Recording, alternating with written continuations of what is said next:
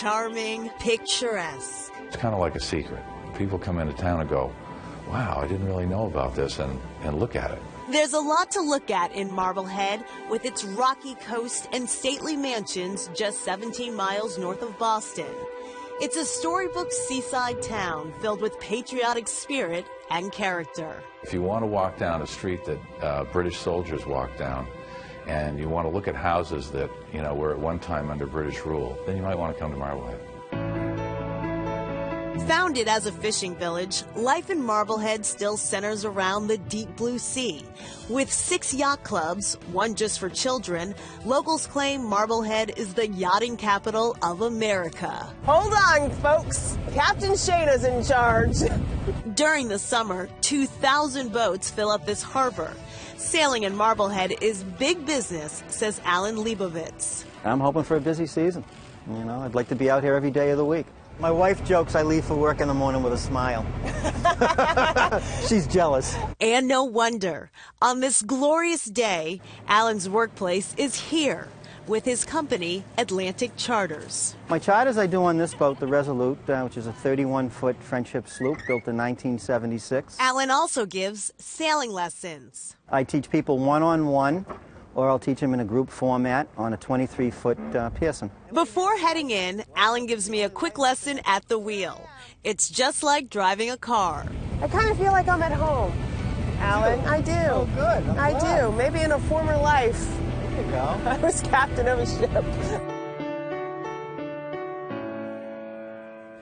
Steeped in history, a visit to Marblehead is like stepping back in time. The town has over 200 homes and buildings that predate the Revolutionary War. Well, I've said to people, have you ever been to Williamsburg? And they go, oh, yes. I said, well, this is the real thing. You know, we didn't build a bunch of old buildings to make it, you know, look old. You know, this is just the way it's always been. In Marblehead's historic Old Town district, you can spend the night in one of these historic homes by checking in to the Harbor Light Inn. From the dining room, you can look through glass that's a couple hundred years old with all the little imperfections in the glass and look up Pearl Street and see a scene that hasn't changed in over 200 years. Same houses, same street. The only difference is there's some telephone wires. Named one of the top 10 romantic inns in America by the New York Times Magazine, this cozy spot contains 22 rooms, a bar, and dining room. Owner Peter Conway tells us he also has an impressive guest list.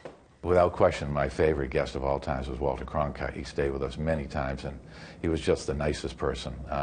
I was fortunate enough to go out a couple of evenings with him and try to get him to tell me more than I was telling him. So in the breakfast room in the morning, you don't know who you're going to meet. Visitors can also take a peek inside the famed Jeremiah Lee Mansion. It's a colonial mansion. It was built in 1768, so when this house was built, Marblehead and all of America was an English colony.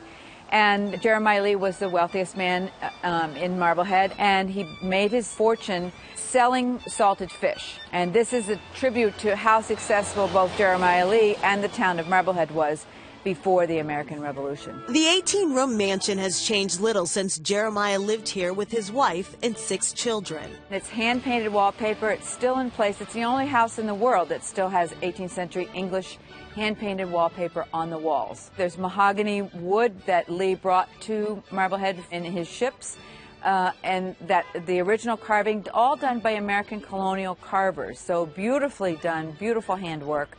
How has Marblehead been able to preserve so much of its architectural history when so many other towns have not? After the American Revolution, the fishing fleet was devastated. The town was very, very poor. So people weren't tearing down houses. And so by the time that prosperity came back again, people found that all these old houses were charming. And so it had sort of lived through the period of time when they would have been most likely to be torn down. With so much to see, Marblehead is a very walkable town with a wide variety of shops and boutiques to poke into, like She.